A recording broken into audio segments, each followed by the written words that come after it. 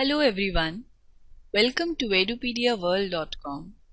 This is your video lecturer Vomika Soni, and in the current video lecture, I will explain you all about mechanism of photosynthesis. The topics that I will explain in the current video lecture are: first of all, I will tell you about opening and closing of stomata. See, there are two theories that are related to opening and closing of stomata. First one is the sugar concentration theory, and the second one is the potassium ion concentration theory. Then I will explain about the mechanism of photosynthesis, in which in this video lecture I will deal with the raw materials for photosynthesis. So let's begin with opening and closing of stomata. First I will explain about the sugar concentration theory. See, according to this theory, the chloroplast present in the guard cells prepares osmotically active substances by photosynthesis. As a result, their osmotic and turgor pressure increases due to endosmosis, which results in opening of stomata. Endosmosis is the inward movement of water. If for any reason water content of the leaf is falling short, the water is drawn out of the guard cells due to exosmosis, which is the outward movement of water, making them flaccid, which results in closing of stomata. So this was the sugar concentration theory, which explained about the opening and closing of stomata. Next, we will discuss about the potassium ion concentration theory. According to this theory, stomatal opening and closing occur due to active transport of potassium ions into or out of the guard cells. During daytime, the chloroplast in the guard cells photosynthesize, which leads to production of ATP.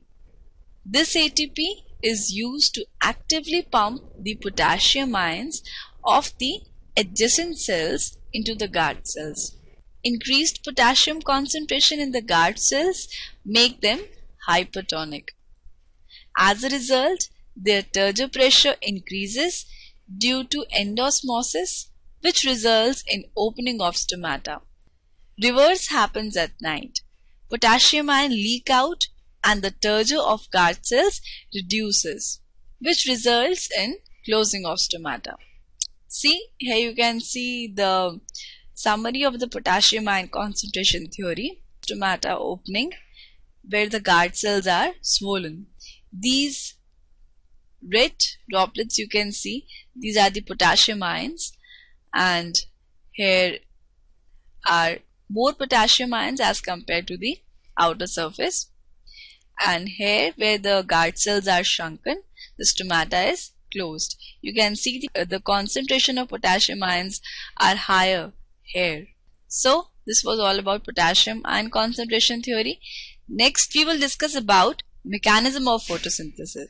This is the overall reaction of photosynthesis, which we have also seen in the previous video lecture, in which carbon dioxide with water in the presence of light and chlorophyll is converted into glucose and oxygen.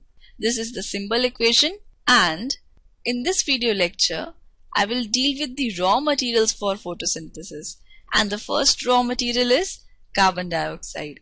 See, terrestrial plants absorb carbon dioxide from the atmosphere, which contains 0.03% carbon dioxide, while hydrophytes, aquatic plants, obtain carbon dioxide from surrounding water, which may contain 0.3% or more of carbon dioxide dissolved in it. Next is water. Terrestrial plants obtain water from soil due to absorption by the roots, while the body surface of hydrophytes absorbs water from surrounding. Then energy. The sun is ultimate source of energy. Photosynthesis can take place in the presence of light. Here you can see the image that shows how the energy is trapped during photosynthesis. Sunlight falls on the leaf. Palisade cells contain many chloroplasts. See how light energy is trapped by chlorophyll. Chlorophyll is present in chloroplast. It is the green pigment. I have already discussed about the structure of chlorophyll and chloroplast in my previous video lecture. You can see here how the energy is released and oxygen passes into the air and hydrogen is available for the formation of carbohydrate. Some of the energy is released and splits water into hydrogen and oxygen. Here you can see where oxygen and hydrogen are utilized. Then the carbon dioxide enters the leaf through the stomata. Carbon dioxide combines with hydrogen using energy supplied by the chloroplast to form a carbohydrate such as glucose. This is eventually converted into starch. Here I end my today's video lecture. Hope you have understood the concept of today's video lecture properly.